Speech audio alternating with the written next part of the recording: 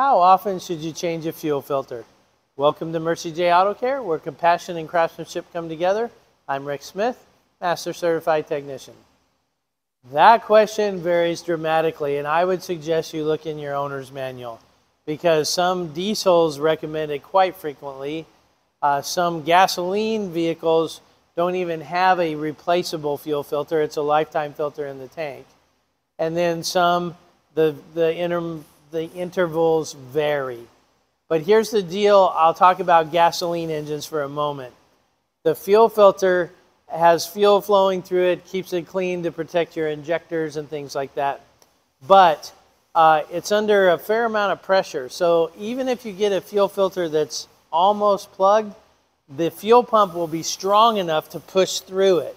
So one of the reasons if you have a gasoline engine and you need to replace that fuel filter regularly, and on a diesel they have a lift pump that pumps through there, is as that gets restricted, it puts a lot of strain on the pump because the pump really has to push it through. Engine might run fine, but you'll take out a fuel pump and those really aren't very wonderful on the pocketbook.